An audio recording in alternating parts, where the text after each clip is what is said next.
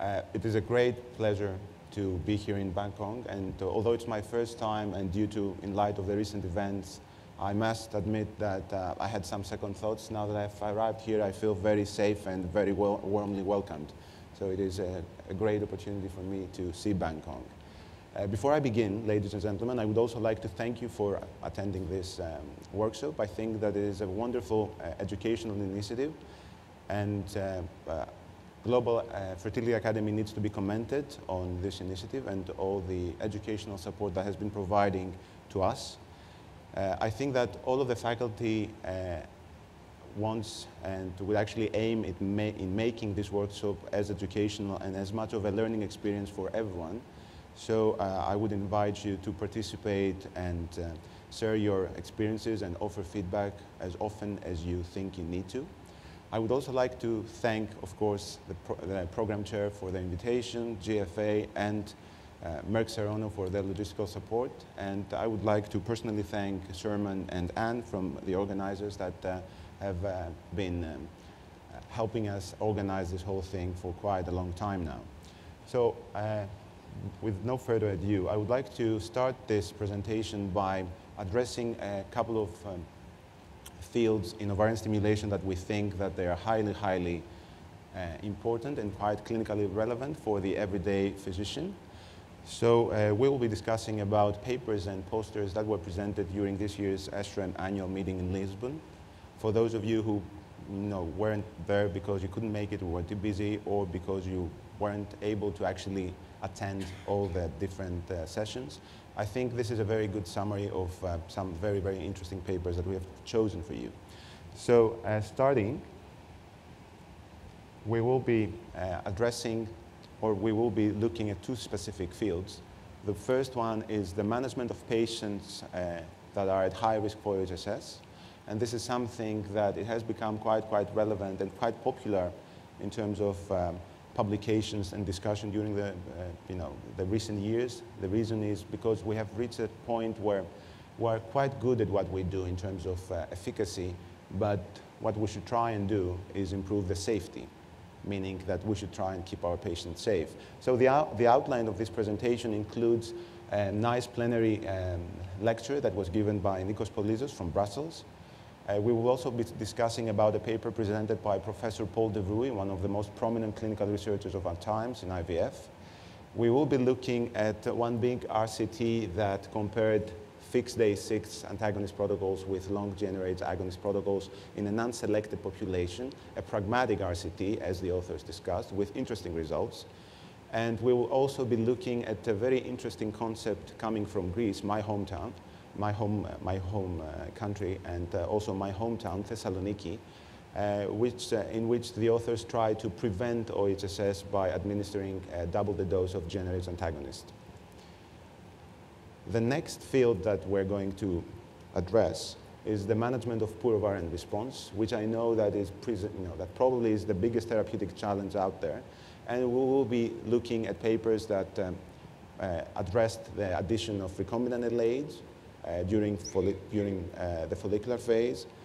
We will be looking also into a nice presentation, a nice poster from Japan, who explored and presented results regarding the consecutive stimulation during the same menstrual cycle in women with diminished ovarian reserve. And lastly, we will also be looking at some interesting data coming from Spain regarding how the use of growth hormone, which has been suggested to improve pregnancy rates in poor responders, might be associated, or a potential mechanism could be through increasing euploidy rates. So starting with the first part of this presentation, the management of OHSS risk can be done with various methods have been proposed, and I'm sure that many of you have completely different methods of actually identifying or addressing this need. So Nikos Polizos from Brussels gave a nice overview of what the literature says and where we are. And his goal during that presentation was to see whether we are at that stage nowadays where we can actually aim at an OHSS-free clinic. This is a concept introduced, I think 3 to 4 years ago. And the reason is because OHSS, as you know, is probably one of the most serious complications of IVF and can be potentially lethal. Most registries or most big observational studies actually have calculated the risk to be around 0.5, 0.3%, which is not great, which is not that high for severe OHSS. But if you imagine that patients come to have a baby and they might end up in the ICU, then that is clinically significant. And at the same time, within RCTs, where things are much more controlled and much more standardized, that risk for severe OHSS could reach numbers up to 3%. So I think that we should try and minimize, at least, if not eliminate, the occurrence of severe OHSS. And this is what this study has, this paper or this presentation has tried to explore by looking at what would be the potential means that we have in our armamentarium. So nowadays we have a couple of things that actually make this thing more feasible. First of all, the introduction of generase antagonists, the use of generase agonists to trigger final oocyte maturation, which is only feasible in the context of a generase antagonist cycle. And of course, the freeze-all policy, which completely or almost completely eliminates the risk of late severe OHSS. So the first slide is regarding the use of generase antagonists. And I would like to ask you, can you please, just by raising your hands, how many of you have a generase antagonist protocol as a first-line protocol in your everyday practice? Okay. I would say that would probably around 20 to 25%. Those that actually said that they don't have that, do you think it's less efficacious? If so, please raise your hands. Do you think that the antagonist protocol is not as, does not result in the pregnancy rates that agonist protocols result in? That's why you don't have it as a first-line treatment for your patients? No. Do you think it's less safe? Do you think that by administering antagonists is less safe? Raise your arms if you think that it's less safe. You think it's less safe? Okay. So when the antagonists were introduced, I know that I was around. There was a lot of skepticism by the physicians regarding whether they're actually useful or not, and whether at the same time they introduced a completely different concept of how the cycle and follicular phase could be managed. But there was a lot of skepticism on whether they actually result in comparable pregnancy rates. The first couple of systematic reviews actually said that no. If you use generase antagonist, then you have lower chances of a clinical or ongoing pregnancy rate. Then in 2006, my good friend Stratis Kolibianakis published a systematic review and meta-analysis which said that when you actually use generase antagonist cycles, there is no statistically significant difference in terms of live birth rates, and at the same time, you almost half the risk of severe OHSS or of hospitalization due OHSS. So that completely overturned things. Interestingly, at the same time, the Cochrane collaboration, their meta-analysis was not actually sharing the same enthusiasm or the same views regarding the efficacy of generase antagonists. Nowadays, where is the current state of evidence? Even the Cochrane collaboration is now accepting that there is no difference in terms of live birth rates or ongoing pregnancy rates between antagonists and agonists, and at the same time that generase antagonist protocols are significantly more efficacious, significantly safer in terms that they almost half or even more the risk of severe OHSS. So having generase antagonists and using generase antagonists is actually a safer mode of stimulating our patients in terms of OHSS. At the same time, an extra benefit of using generase antagonists in order to suppress premature luteinization during ovarian stimulation is the fact that now we can actually use generase agonists to trigger our patients. That was not feasible when we were downregulating or when we are downregulating our patients with a long generase agonist protocol. But in the generase antagonist protocol, given the rapid recovery of the pituitary and the hypothalamus, we can actually do that. However, the first studies that came out actually suggested that if we trigger with a generase agonist, yes, we have a significant benefit in terms of OHSS rate. That the occurrence risk of the risk of OHSS is significantly reduced. However, it appears that pregnancy rates are also significantly reduced as well. So that put things at hold for many of the physicians. However, recently there has been an intense effort in order to try and develop a protocol of luteal phase support that would make GnRH agonist triggering and fresh transfer of embryos feasible. So this is a publication by Peter Humaydan from Denmark, in which he reviewed all the papers that have been so far published by using a modified luteal phase support for agonist trigger cycles. And what he saw is that you could actually see, depending of course on the modification of the luteal phase, you could actually see patients that their OHSS risk would decrease, but at the same time they would maintain their chances of pregnancy rates. And by modified risk and by modified luteal phase support, there are many different modifications. So Peter Humaydan is a big advocate of giving bolus low doses of ACG. There are also other modalities at multiple doses of recombinant LH, 300 units every second day, or multiple doses of GnRH agonist, or intramuscular progesterone with oral or transdermal estradiol. So these are, the data are there, however, we still need more evidence, but this shows that it might be actually feasible to have a fresh embryo transfer after an agonist trigger cycle. My question to you right now would be, would you be comfortable in having a fresh transfer after an agonist triggered cycle? Can you please raise your arms, those that will actually do it? You do it?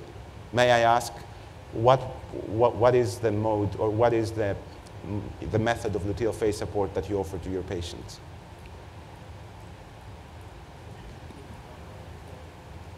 You give ACG. So you follow the Peter Humaydan idea.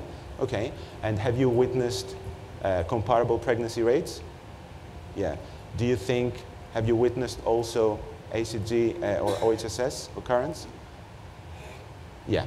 So that is quite similar to the overall experience. Whenever I discuss this protocol, most of our colleagues would say that indeed the OHSS rate is reduced substantially, however, it's still there.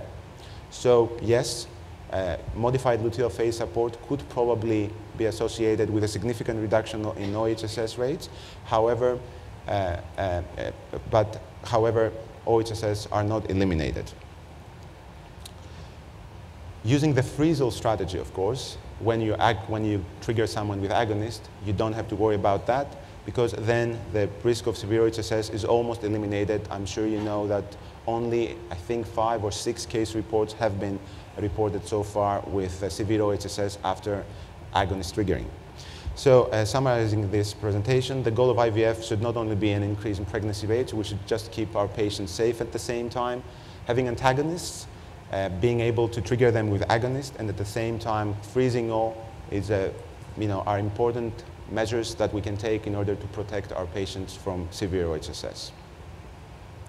Coming to the next presentation, this was a presentation by Bolter Rui, and the reason he gave this presentation because, as we said, OHSS is a significant problem, and we tend to classify our patients at high risk or low risk for OHSS.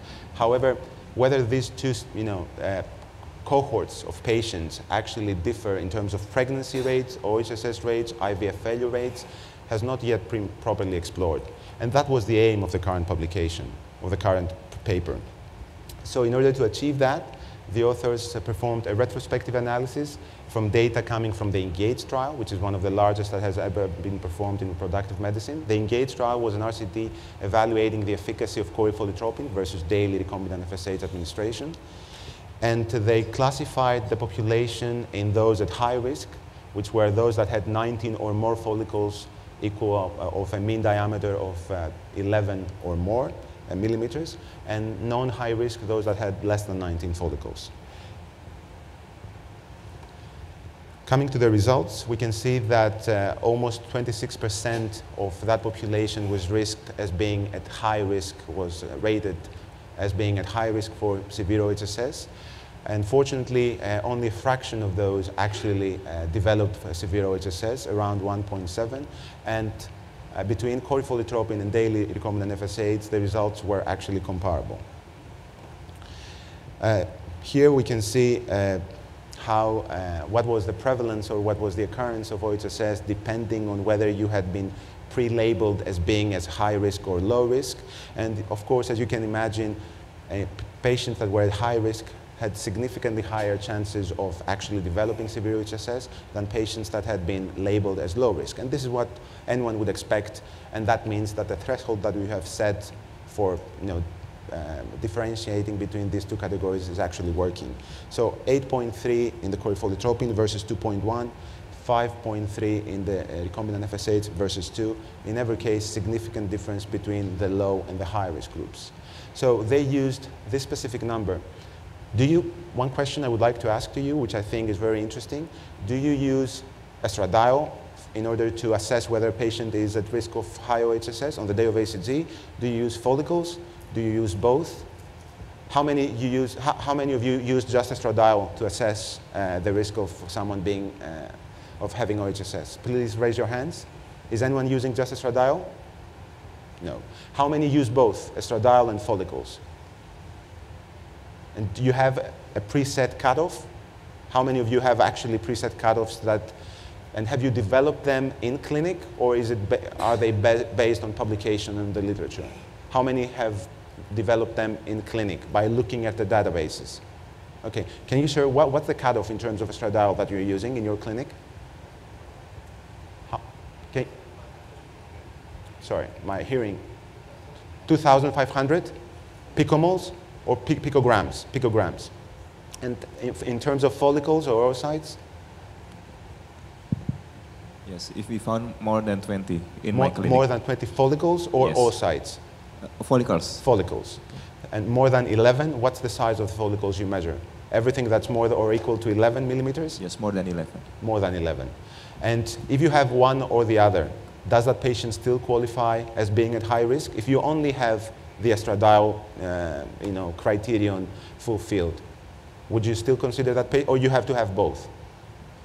We use both of criteria. Okay, all right.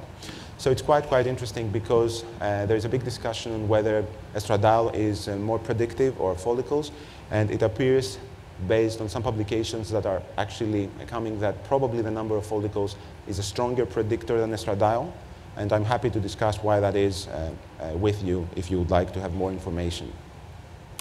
So coming back to the presentation of Paul de Vrooy, there was a significant risk. However, there was no significant difference in terms of clinical pregnancy rates, viable pregnancy rates, and live birth rates.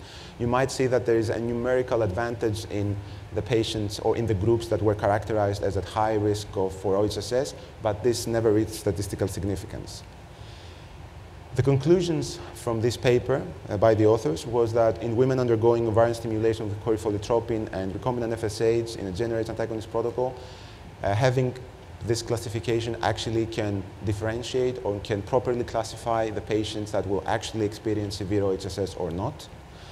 And the pregnancy rates seem to be comparable.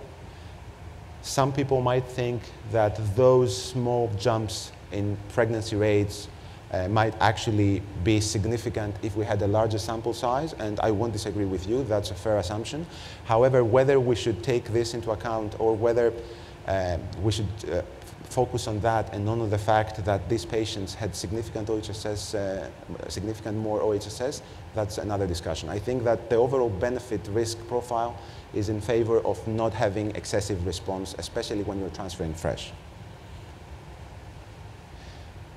So the third study was about agonist versus antagonist. This is, as we said earlier, a huge discussion, a huge debate that has been going on for years and years. There are still many physicians that are not convinced that agonists are good enough.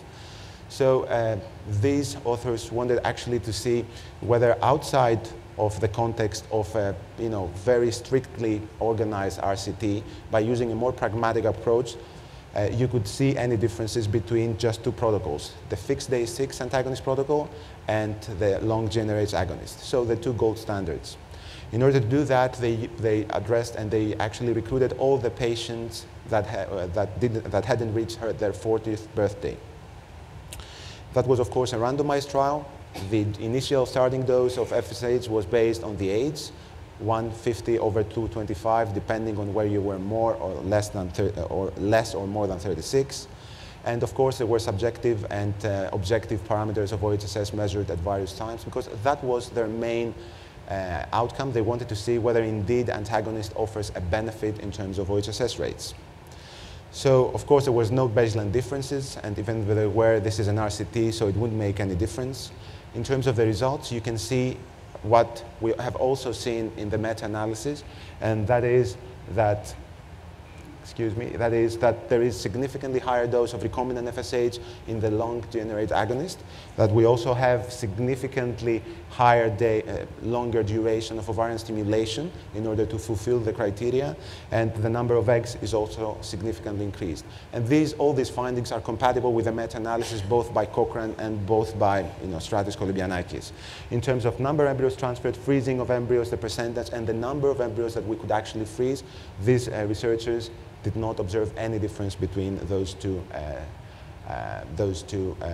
groups. In terms of clinical pregnancy rates and live birth rates and ongoing pregnancy rates, no difference regarding on whether the analysis was done per ITT, per intention to treat, per randomized patient, per started cycle, or per ET. So overall comparable results. In terms of their main outcome measure, which was the risk of severe OHSS, they concluded that it was indeed significantly reduced in patients that were receiving antagonist. You can see here that in patients that in almost every case apart from the hospital admission, which was not significant, there was almost a doubling of the effect. So using the antagonist, half the chances of having to modify your treatment or your management based on the high risk of OHSS, to have to be examined by a physician due to suspected OHSS, to have to cancel the cycle, to have to do a Achilles puncture, and also the occurrence of severe OHSS per se. So from this trial, it was concluded that now we have more evidence by analyzing more than 1,000 patients in a single multi-center RCT from Denmark, that indeed antagonist protocols in women less than 40 appear to result in, or actually, to be more specific, it's the fixed day 6 antagonist protocol versus the long agonist that appear to be comparable in terms of efficacy, and at the same time, antagonist protocols are much, much safer. So I hope that, after seeing those evidence as well, you would think again on whether the antagonist protocols and whether specifically the fixed day 6 offers some additional safety for your patient and your patients, and you might want to consider such protocols, especially when you have patients that have been labeled as being at high risk for OHSS. So the last part of this first section regarding the modification of management in order to address patients at high risk for OHSS is one nice poster with a relatively novel idea. It has been presented before, but this is the first time that it has actually been tested in the context of a RCT trial, on how to reduce the occurrence of severe early OHSS by just doubling the GnRH antagonist dose. So in this study, that was the whole concept, and the reason for that is because although, as we just discussed, in antagonist cycles you always have the option of doing agonist freezing, agonist triggering, and then freezing all, there still are some patients that would like to go forward with a fresh embryo transfer. So in order to address that, some researchers have tried to identify or to find alternative measures of actually decreasing the risk of OHSS. So in this single-center, double-blind, randomized controlled trial involving more than 194 patients, on the day prior to ACG, patients were randomized to either receive the standard dose of antagonist or to receive double dose of the antagonist, but split in 12 hours apart. So instead of just administering the morning dose of antagonist, as most would do, they would also have the patient have a second dose 12 hours after the first dose, and at the same time they would lower the dose of recombinant FSH to 100 units for the next for that day. The primary endpoints were the occurrence of severe early OHSS, and of course they also addressed various secondary endpoints. There were no differences in terms of AIDS, recombinant FSH, number of oocytes retrieved, number of M2 oocytes, endometrial thickness between the two groups. And yes, that's something that you would expect given the fact that randomization occurred. Thank you. That randomization occurred on the day prior to ACG. So even if there were any differences, randomization worked, so it equally placed the two groups. In terms of the results that these researchers observed, you could see here that the severe early onset OHSS was significantly reduced. The numbers are, they observed 0 out of 97 patients of severe OHSS in group A, which was the one with a double GnRH antagonist, where they observed 12 out of 97 in the other group. 12 out of 97 probably equals to around 12.5%. So that means that this is quite high. These patients were at significantly high risk of OHSS. There were no differences in all the other parameters assessed, and of course no differences in the pregnancy rate per cycle and the pregnancy rate per embryo transfer. Absolutely comparable pregnancy rates. So they also wanted to look on the hormonal results after doing this modification in the ovarian stimulation. And as one would expect, and I think you would agree with me, the estradiol on allocation, which was the day prior to ACG, had a certain value, and they were comparable. On the day of ACG, though, after having received double antagonist or the ordinary dose, there was significantly difference in terms of the value of estradiol, and it was significantly reduced, and the same applied for LH and progesterone. Does anyone have an idea why this might have happened? Why do you think doubling the dose of antagonist might have affected the hormonal dynamics or kinetics on the next day? Does just one dose of antagonist can have such a big impact on the hormonal dynamics? Well, based on reproductive physiology and on the fact that the antagonists do not stay there for, it's not a long GnRH agonist downregulation, so there are fluctuations, and within 12 hours, the effect starts to minimize. It's quite reasonable to think that having less of an LH drive during that early morning of the day of ACG actually can give you significantly less steroidogenic stimulus to the granulosa cells of the follicles, and that's why these values are observed. And this is quite compatible to what we have observed when we're doing similar experiments in the context of clinical trials. So based on this small RCT with interesting findings though, we can say that administration of a double-dose GnRH antagonist on the day before ACG trigger might be beneficial and might offer an alternative tool for prevention of severe OHSS in patients at high risk, while at the same time maintaining high pregnancy rates. Of course, needless to say that we need more evidence. This is just an RCT, a small RCT from a single center. We need this concept to be verified, but it is actually quite interesting to see those results.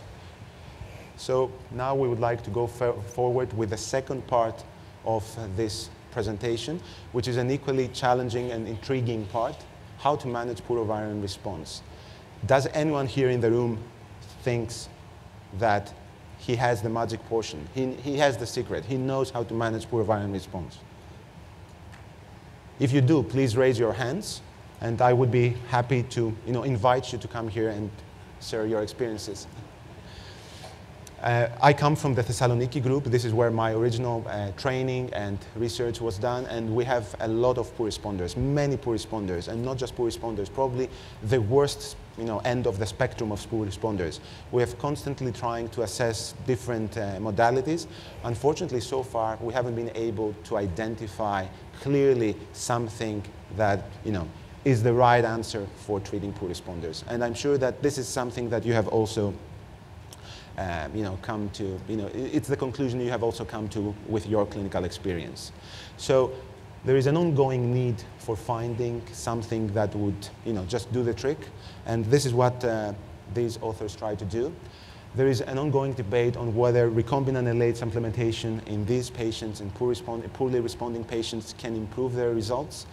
I was fortunate enough to be a co-author in one of the most recent meta-analyses that have been published addressing this issue, where we demonstrated that actually recombinant LH is associated in the poor responders with an increase in clinical pregnancy rates of up to 30%, a relative increase that is, of course. However, in that same publication, we noted the extreme heterogeneity between the studies, which actually makes you a bit more reserved regarding the result. So this study, coming from India, tried to address the same concept. And to do that, they used a randomized design. They identified, so their population was not patients that had already demonstrated previous poor response, but they were prospective or expected poor responders based on AMH or based on low AFC count. And women received, as you can see here, ovarian stimulation with recombinant FSH in both groups and recombinant LH from day 6 of stimulation, 75 units. And the results were analyzed using pregnancy rates as a primary outcome measure and, of course, looking at other aspects of stimulation and the results. So these are the initial results. As you can see, no differences in the baseline variables, as would expected for an RCT. The days of stimulation, interestingly, there was a marginally statistically significant result in favor of adding recombinant LH, about 0.8 days. Whether that's also statistically significant, that's something that I'll let you decide. There was no difference, of course, in recombinant FSH and estradiol on the day of ACG.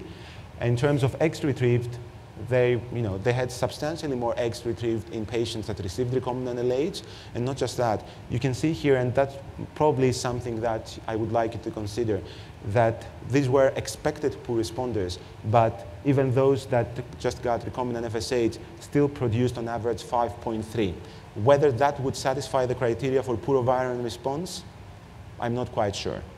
So when you're actually using expected poor response, you might have a completely different population to test your intervention. Coming to the clinically significant or to the primary outcome measures, we can see that there was no difference in terms of fertilization rates. Interestingly enough, there was a significant difference in favor of recombinant LH in the cleavage rates. There was no difference in the blastocyst formation. Blastulation rate was significantly increased. And they also observed differences in terms of endometrial thickness and also in terms of endometrial grading, which is something, again, that's open for discussion, given the subjectivity that might be involved there. In terms of clinical pregnancy rates, the data that were presented during ESHRE, where there is actually a statistically significant difference in clinical pregnancy rate and also a statistically significant difference in implantation rate. However, as some of you might have already noticed, it is, and for those of us that are into or are actually trying to run and design clinical trials, it is quite interesting how clinical pregnancy rates, and when I saw that presentation, I was quite baffled, how a difference of 28.6 to 38.1, just 10% difference, could lead to such a statistically significant result by using only this amount, this number of patients. So I actually redid the statistics myself, and there is no significant difference. So the actual p-value, if you yourselves do a Fisher's exact test, is 0.488. So this is incorrect.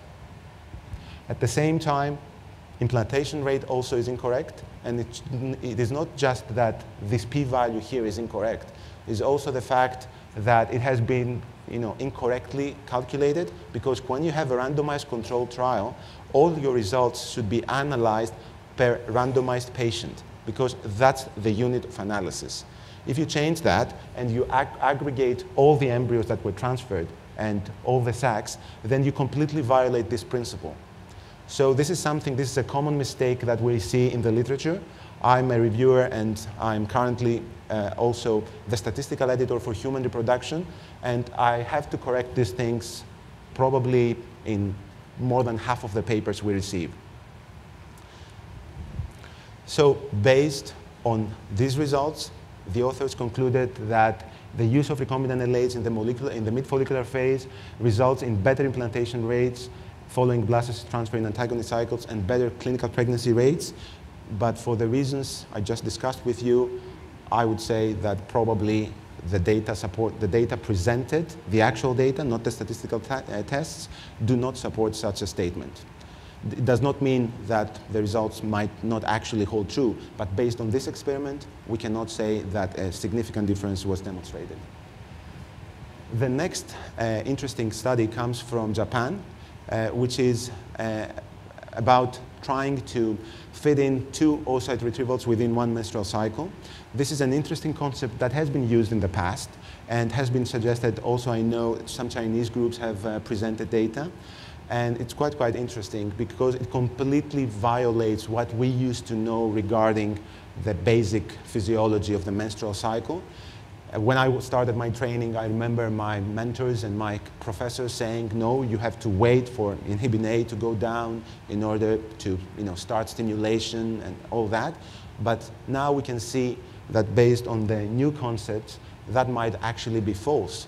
The follicular waves are sort of independent on how they come. And if they find sufficient FSH drive, they might develop not necessarily in sync with the endometrium. So trying to evaluate whether fitting 2 cycles with 2 stimulation cycles within a menstrual cycle would be beneficial was the aim of this study. And it was a prospective clinical trial in a small sample of patients, 21 cycles in 20 patients. And the main outcome measure was to see in how many cycles they actually had success of vitrifying an embryo. So the results actually show that they managed to increase the overall success rate of the method by 80%. And the reason for that is because just by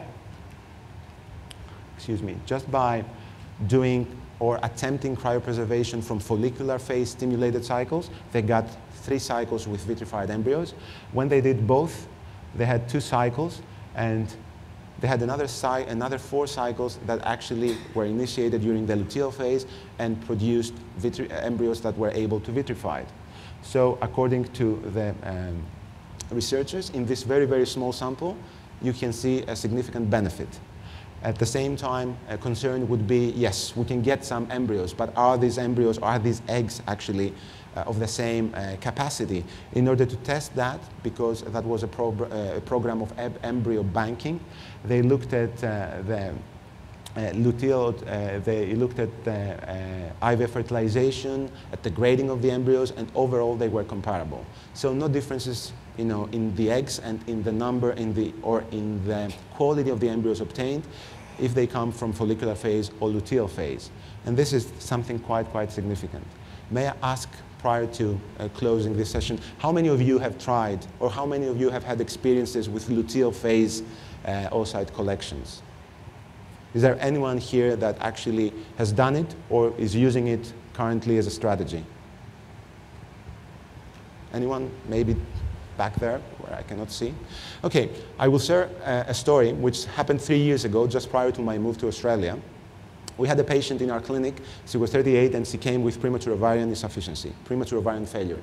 She had, it is quite a story. She was 38, overall well, never had conceived. She was in a permanent relationship. For a year, she had some menstrual disorders, meaning that she had some amenorrhea. She had visited some general gynecologists, some of which had just prescribed the pill.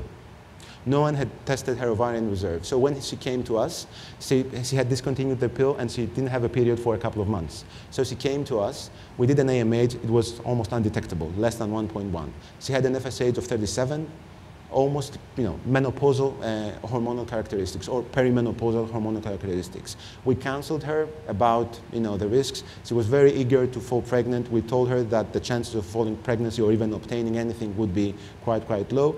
But then she went into a monthly monitoring program. About, I think, 2 months ago, she came back, and during that cycle, because apparently there was a cohort, a wave of follicles coming, because this is what happens during the premenopausal period. she had an FSH, a basal FSH of 9.2. So we decided that it might be a good idea to stimulate her, so we hit her hard with 450 units. Antagonist protocol, we managed to see 2 follicles, one 17 and one around 14 on the day of HCG. We triggered her, we went. She had around 786, I think it was her picograms, was her estradiol. We went in, did a pickup, we got nothing. Both were cystic, not even granulosa cells, nothing. So she was really disappointed, devastated. We had, we did counseling. About 3 to 4 days later, she called the nurses and she said, she is a highly educated person, that I feel that my left ovary now, because those 2 follicles had developed in her right ovary, my left ovary now is active. Of course, at first we said, probably it's just you, you're thinking, we understand that it has been quite stressful, but she was insisting. So we said, if you keep having these symptoms, come 2 or 3 days later just to have a blood. So she came, and we had a scan and a blood, and there was actually one follicle 13 millimeters developing in her right ovary. And that was around 5 days post-retrieval. We did estradiol, which was around 175 picograms per ml, but we weren't quite sure whether that was originating from the follicle or whether that was just because her estradiol levels post-HCG had not yet gone down. However, we decided to go forward. So what we did is we started giving her antagonist and topped up with just 75 units of recombinant FSH. Just to make a long story short, we had a pickup, I think 5 days later, at 19 millimeters. We got 1 egg, and we managed to fertilize it and vitrify it at the 2PN stage. And she's still actually trying to do that, so she's still trying to store embryos, and she hasn't been very successful. I think we have managed to get 1 more egg with a similar protocol in the luteal phase. And that was the first time where we actually, even ourselves, challenged the concept of should we start or should we ignore patients saying that we have symptoms during the luteal phase. And that has changed our practice. So sometimes, yes, we have also tried doing luteal phase stimulation. So it might be worth looking into that as well. So the last presentation, which I would like to discuss with you, is a poster from Spain in which the authors try to evaluate whether there is any evidence that human growth hormone might be associated with euploidy rates. So in order to do that, they looked at patients that had been, actually they performed a prospective study, a randomized study, which was however a crossover study, meaning these patients were again doing embryo cryobanking.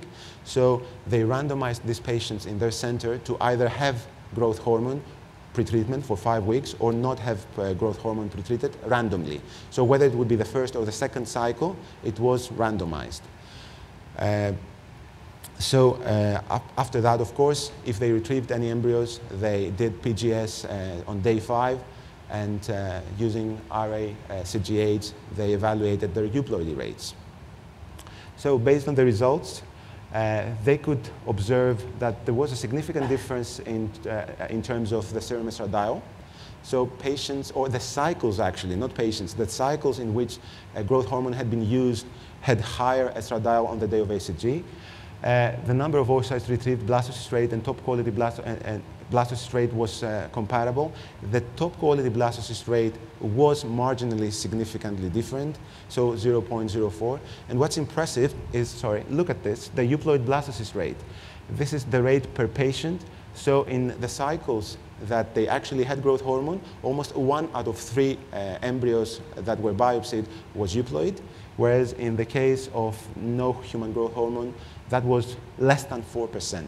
So significant difference. Implantation rate was marginally significant, and pregnancy rate, of course, that is per embryo transferred, and that's why you can see with such low euploid blastocyst rates a pregnancy rate of 23.3, because those numbers are per patients that were actually that had actually transferred an embryo, were also significantly higher in human growth hormone cycles. So based on that, the authors concluded that the evidence, the clinical evidence from RCTs that human growth hormone might help poor responders is out there. This offers a plausible mechanism by which this might happen. So far we were we thought that it's just the number of embryos, but it actually might be the euploidy of the eggs as well, or the fact that you have a better embryo quality. So that made them support that it could be a very good adjuvant for the treatment of poor responders. So, summarizing, and these are the two final slides, we have looked at new concepts that were discussed, or even a summary of the available measures that we have in order to manage patients at high risk for OHSS. And we've looked at a plenary session by Nikos Polizos, where he just said that nowadays it might be feasible to have an OHSS-free clinic by using antagonist, doing agonist triggering, and freezing all embryos. We've looked at the De Vrooij paper, where they saw whether patients classified at high risk or low risk for OHSS have different outcomes. And indeed, clinical pregnancy rates or live birth rates, viable pregnancy rates were not different. However, there was a difference in OHSS rate, as it would be expected. We also look at that big RCT coming from Denmark, more than 1,000 patients, unselected population, a pragmatic trial, not like the ones that for the pharma industries do, where you have many, selection criteria, exclusion criteria, less than 36, where it was shown that daily recombinant, that the GnRH antagonist day 6, fixed day 6 protocol results in comparable live birth rates, ongoing pregnancy rates with the long GnRH agonist, but at the same time, it's associated with significantly reduced OHSS rates. And we also looked at that poster from Ravanos, that interesting RCT that supported that actually doubling the antagonist on the day prior to HCG might actually prevent a few cases or more cases than of severe early onset OHSS.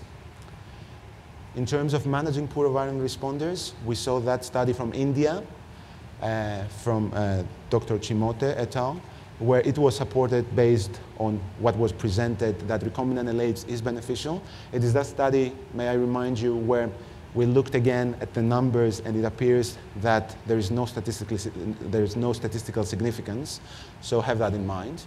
But as previously said, we have other studies as well that support the concept, and there is a big meta-analysis that recombinant LH might be beneficial in poor responders. We had the study from Japan that we just talked about, the 2 consecutive cycles, and we had the human growth hormone study, in which it was shown that in cycles that have human growth hormone, even in the same patients, you have significantly more euploid embryos after stimulation. And with that, I would like to thank you for your attention. I know it's been a long session. I hope you have learned or gained something out of it, and I would certainly welcome any questions or any feedback that you might have. Thank you.